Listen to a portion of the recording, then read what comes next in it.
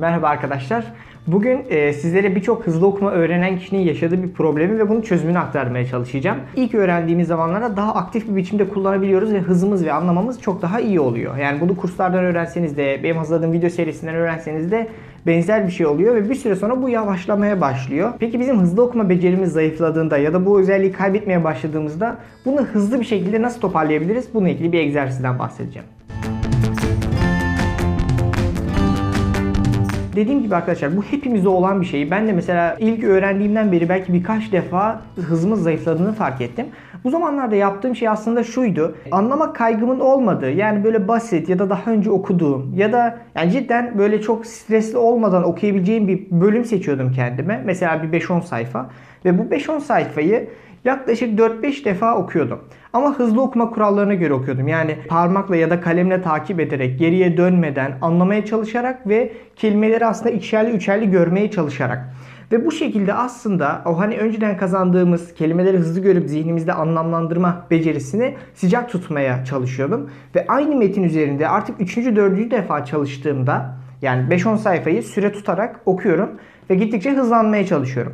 3. 4. olduğunda hem daha çok hızlandığımı hem de daha iyi anlayabildiğimi fark ettim. O becerinizi aslında biraz daha geri kazanabiliyorsunuz. Sonrasında biraz da göz egzersizi yapmanız çok faydalı. Minahli Göz diye bir uygulama vardı zaten, bahsetmiştim. Açıklamaya da linkini bırakırım. O uygulama üzerinden göz egzersizleri yapabilirsiniz. Yani bu yaklaşık böyle 4-5 gün olabilir. Yani hızlandırmak istediğiniz süreçlerde 4-5 gün boyunca hem göz egzersizini hem de bu kitaptan size bahsettiğim egzersizi yapabilirsiniz. Süre tutarken de arkadaşlar bu 5-6 defa yaptığınızda her birinde sürenin azalmasına dikkat edin. Yani okuduğunuz bölüm aynı kalsın. Bunun süresini azaltmaya çalışarak okuyun.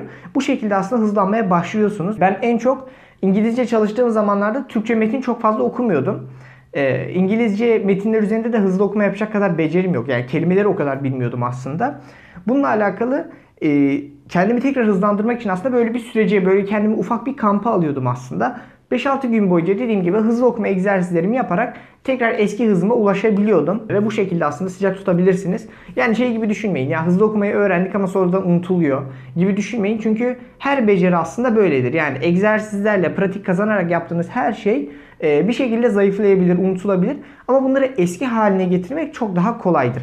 O yüzden daha önceden hızlı okuma öğrendiyseniz ve eğer bunun biraz zayıfladığını düşünüyorsanız bu tarz bir egzersizde eski hızınıza tekrardan kavuşabilirsiniz arkadaşlar. Umarım bu video arkadaşlar sizler için faydalı olabilir ve bu tarz içerikleri kaçırmamak için abone olabilirsiniz ve bu videoyu da beğenmeyi unutmayın. Hızlı okuma ile alakalı merak ettiğiniz şeyler varsa bu videonun altına yazın arkadaşlar. Merak edilenleri biraz daha cevaplamak istiyorum. Ve de yabancı dilde nasıl hızlı okuma becerinizi geliştirebiliriz bununla alakalı da videolar atmak istiyorum. O yüzden abone olmayı unutmayın. Hepiniz hoşça kalın arkadaşlar. İyi çalışmalar, iyi okumalar.